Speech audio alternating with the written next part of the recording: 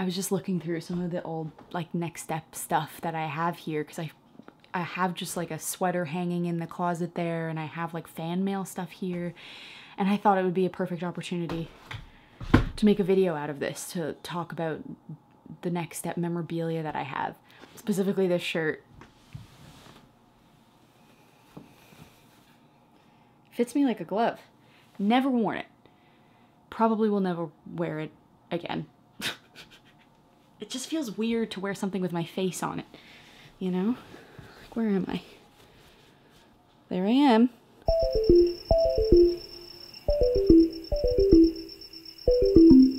Another thing that I like to do when I go to my parents, whenever I go every now and then, is I'll go to their, it's not the library anymore, but it used to be the library. It's just like an extra room in their house with like a bookcase. Anyways, and so usually what I'll do when I go to my parents is I'll go to the library and just like skim through the books and see like, is there anything here that I might want to bring back with me? On this particular trip, I was going through the books in the bookcase, and I found this.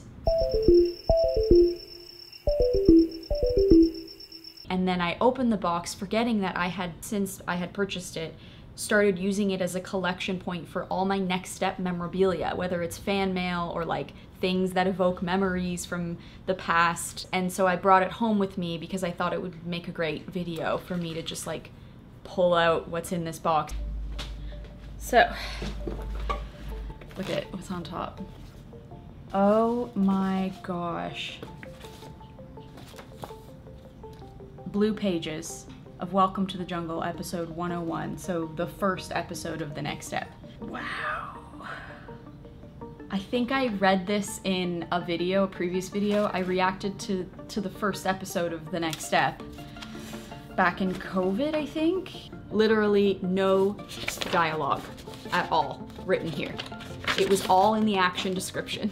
So like, for example, an empty studio. Kate and Chris enter. They chat about the auditions. They do a little warm-up together. Kate reminisces about how she misses just being a dancer. Chris agrees. Kate says to let the dancers in. Chris goes and opens the door. You ready? Let's do it. All right, let's do it. And I highlighted the action points that I was in and the scenes that I was in. So this is not normal. They have the scene and then they have the characters listed underneath it, and Riley was listed there. So I would highlight the scene that I was in and then my character name to show, oh, I'm in this scene. But because it doesn't mention me at all, it was sort of like you show up and you just kind of do whatever. But little things like this one, this scene said, dance and stretch. And then everyone nervously gets ready, which I didn't highlight because it's smart for me not to highlight that actually, because everyone nervously gets ready is like you're telling the actor how to feel about it, which like, I don't know how I'm gonna feel in that moment. So it's interesting how I made that observation. Dancers dancing their auditions to Stand Up. And so that I highlighted because I was like, okay, I'm gonna have to choreograph something for that. Riley stand to the side and whisper at how the others are dancing. So that's an action. So I was highlighting my actions, the things that I was physically doing, not how I felt about them. Again, smart. Like usually it's very specific with what we say and what we do. How we feel about it is up to the actor. The e-girls cross over to Emily. They wonder who this new girl is. Emily is suspicious of her. See, like that was the extent of the dialogue. There is no like, Riley says this line. She's Mrs. National Soloist. No, she's Mrs. National. No, she's right there. As the dancer finishes, Kate says they should all take a break and then they'll hold the last few auditions. Michelle enters from the lobby. She asks if this is where they're holding the auditions. The auditions are in here, right? Off of everyone's look at this new girl showing up, we fade out. End of Act 1. There it is, the infamous line.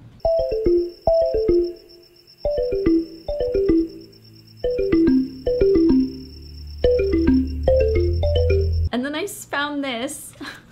If you can, open on camera. Ella.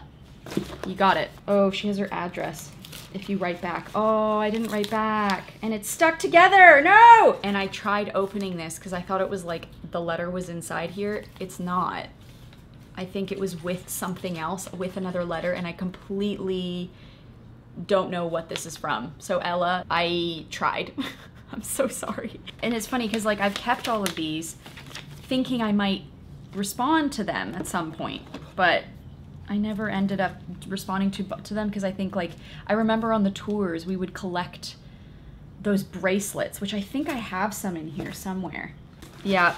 Oh my gosh. These bracelets. I remember we would get these thrown at us from, like, we would do the mall tours. That was the first time. That was when these were really big.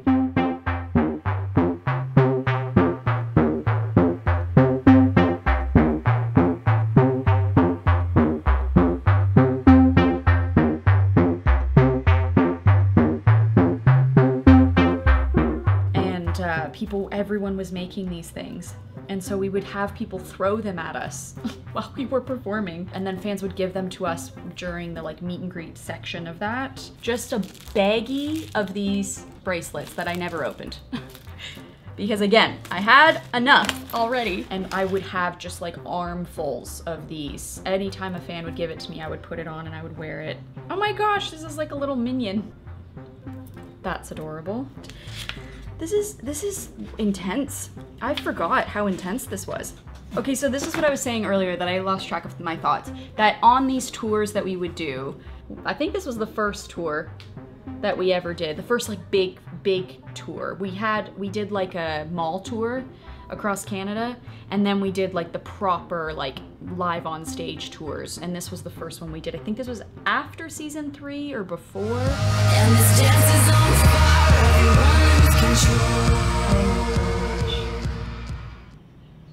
Wow. Different time. Different time. We would get all these bracelets, we would get all these like stuffed animals and letters and like booklets and things. Like this box is just a few of the things up from the many years of gifts that I was getting at that time. And I remember thinking like, I can't keep all of these. Like there's just nowhere in my house that I can keep them. We only had a suitcase to bring back with us to Canada when we were flying and like traveling across on tour bus and whatever. So I was like, I can't keep everything. So I remember at the end of every show, we would like keep a few things that we wanted to keep and like as many letters as possible. But like, my God, it was always so much. And that's why I never ended up responding to every letter. I tried. There was a period in time where I was like properly writing letters back to people, but it just got to be too much.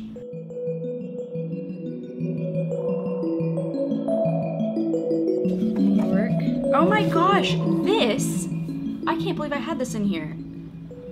New York, New York. Brennan gave me this when he first got to New York. I think this was after season 1, near the end of season 1, we had like a few weeks left of filming or something, but Brennan had to leave early because he had to go to Juilliard. And before he left, he like was written off early, whatever, and I remember he was feeling kind of bummed about that, and I felt bad, so I was like, and I wanted to like send him off, so I planned a surprise party with everyone. I was like, let's go to dinner, we'll plan a dinner for him at a restaurant, we'll all meet there. We were all gonna then like have a party afterwards or something at my parents' house that they didn't know about.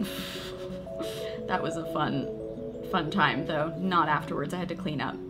And I was like kind of grounded, but I told him like, do you want to go to dinner, just me and you? So I took him there, and then the whole cast was there, surprised him. Anyway, so he wrote me this shortly after when he was in New York. I miss you so much, honey boo boo. Also, I wanted to thank you again for the surprises you planned for me. It's one of the nicest things anyone's ever done for me. You're one of my best friends, and I wish you could join me for all my New York adventures. You have to come down and visit for a weekend, and before we know it, it'll be March and the show will be premiering. Holy cow! Keep in touch, baby cakes. I'll give you my school address this weekend so we can send letters in the mail. How cute. XO, love, Brennan.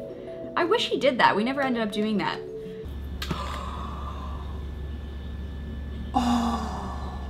This was the first time I went on Blue Peter, which for anyone in the UK, you know, obviously know what Blue Peter is. It's like the longest running children's show in the UK or in the world, I think. I'm pretty sure it's like a world record or something like that. But Blue Peter is like this kind of talk show. It's live. Hi, cast of The Next Step. We've got Lamar, Brittany, and Trevor. Thank you for coming in today. They would have like 3 hosts on it, and it's a kid's show, and they would have different like celebrity guests on. They would have like the Queen on the show. What is normally given as the programme's highest award, it's our Gold Blue Peter badge. And you might be interested to know you can get into the Tower of London free with this. Thank you very much. And they would give you a badge that you had to wear. I also have one somewhere else.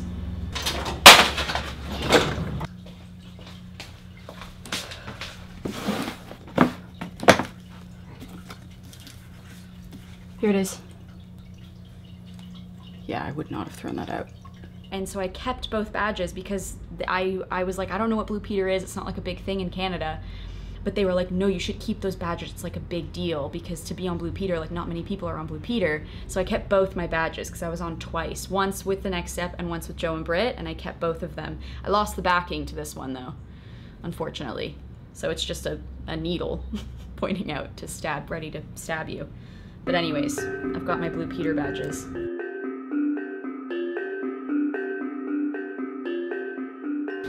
What is this? No way, I kept all of these. Shit. These were the passes that we would wear on all of the various dance tours that we did. The dance tours were like a particularly interesting part of the show because it had nothing to do with the filming of the show itself, but it was like a fun fan thing, an opportunity to perform live in front of an audience, and it was always crazy. And what's really cool is that these two are from Big Ticket Summer Concert. Big Ticket Summer Concert always took place on the Budweiser stage, which used to be called the Molson Canadian Amphitheater. I don't know if it's still called that. I think now it's the Budweiser stage. Fun fact about that theater, that performance space, is that I went to my first ever concert there, the Britney Spears concert, back in like probably like 2006 or something like that, maybe 2005 or 2004. Like I was very, very young. And I went with my Aunt Lisa, my sister, me, and my mom. We went to this concert and I remember watching Britney Spears perform and being like, oh my gosh, it would be so cool to perform on this stage in front of all these fans. And lo and behold, like, I don't know, however many years later, 10 years later basically, I performed on it twice, which is pretty cool. Oh, and then this was the same year as Big Ticket, we did the tour, the Next Step Live on Stage tour, and we had to keep these passes, and they had the dates on the back, and they change every year, so like, I wouldn't be able to walk in with this. They're like dated and everything.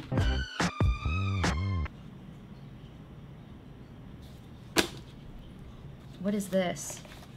A plane ticket from Orlando. And we went to Disney World and we got to like ride some rides and do some stuff and did like a promotional spot there. So it was like we filmed for like a week. We got to stay in Orlando and like film these things with, I think it was with Victoria and Trevor, and we ended up doing this like full tour. I think that's what that was from. And I kept the ticket. I kept my plane ticket. That's kind of cool. I also found these plane tickets from the various dance extravaganzas, whether it was for like a meet and greet or for pure dance when we taught at those conventions all the time. Those were so much fun. Cute. I love this. I love this. It's just like people who were so connected to this show and were kids, and so they were just like doodling and like writing letters and being like, I love you on the show and you're my favorite character, and can you please tell Miss Kate that I love her too, and to go easy on Daniel and his ankle. Oh, you know what this is? This photo. These photos, I think. Yep. From season 1. So for anyone who doesn't know, like wardrobe and makeup, they take photos of your hair and your makeup and your wardrobe to like match for continuity, which I'm remembering now. I had 4 outfits on the Next Step season 1, or maybe it was more. We had more street looks, which is like you had your dance looks. Okay, yeah, so this is what it was. It was you had your dance looks on the Next Step, and then you had your streetwear looks. And it wasn't like all digital, like on your phones. They would like print the copies and have them like pasted up along the thing, so we knew, okay, this is your like casual look A or something. This is your dance look B, you know? This is your second dance look, or your first dance look, or whatever, and this is your like date look. And you can see Alex in the background of the shot. She's just photo bombing. James and Riley date look, that infamous first date that they had. And I kept them. And I was number 3 on the call sheet. That's why it says number 3, Riley. Oh my gosh. This was a wrap gift from Bree. She used to write letters for all of us. Would always take these photos every year It was like a tradition. Season 1, I think, is when we first did it. Obviously, I like sat on her lap and we took a cute photo. And then season 2 came around and Brie was like, let's recreate this photo. And so we did. And then every single season after that, we did that, except for season 4, because I was then the studio head. I sat at my desk chair and she sat on me. And so I wonder if I can find those photos. That is Victoria. I know that for a fact. That is Victoria doing a CHATEAU. And I think this is Trevor doing his like b-boy move. Oh my gosh, this. Okay, well this was, what is this, season 2 screening. Oh my gosh, this was the ticket for the screening that we did, which was down at the Sony Center, is it? What is it called? It was down by the waterfront in Toronto, beside Union Station. I can't remember the theater name. It's changed now, but back then it was something else. And the season 2, we had like a premiere of like the first 2 episodes, I think, and we got to sit in the audience with the fans of the show and like watch it and then do a Q&A afterwards. And this was the ticket. This was the newspaper clipping. When I first booked the next step, I think it was my Nana, contacted the newspaper and was like, you need to write a piece about Brittany Raymond because she is on a television show called The Next Step. And she deserves to have a newspaper article written about her. Raymond plays Emily's younger sister, a level-headed and observant contemporary dancer who is very loyal to her sister. That's a good way to write her. My favorite line from this is, people would want to watch this because it's a great way to show how dancers relate to the other characters on the show. I always remember for PR stuff being so nervous and uncomfortable about answering questions about the show because I'm like, I don't really know what to say, and like, this is like totally out of my element, so yeah, I had a lot of learning to do. And it was like a big deal to be in the newspaper. My Nana was so proud. She had it put on her bulletin board in her seniors home that she lived in and would tell people, you know, my daughter is on a television show. She would do that, or my granddaughter, obviously. And it was her bragging rights at the time. And then this, I found this in my thing because I just love the notion that there is probably a Next Step fan out there who has or had probably the other half of this necklace. So whoever's the other half of this, I still have this. That is crazy that I have all of these things. I cannot believe that. Now to clean up this mess.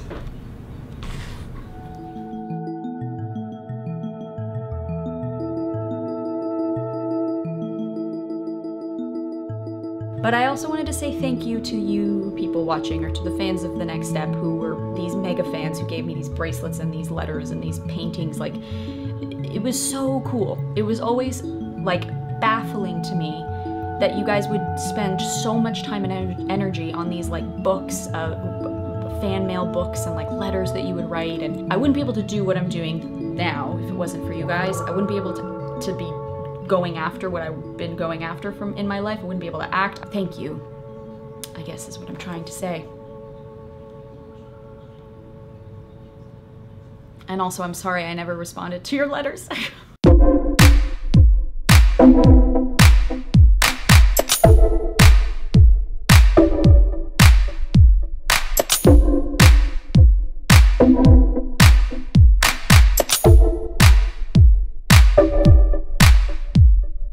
If you are still a fan and you want like a personalized video from me, I'm on Cameo, which is like, you pay a fee and then I take the time to like film a mini video essentially for you.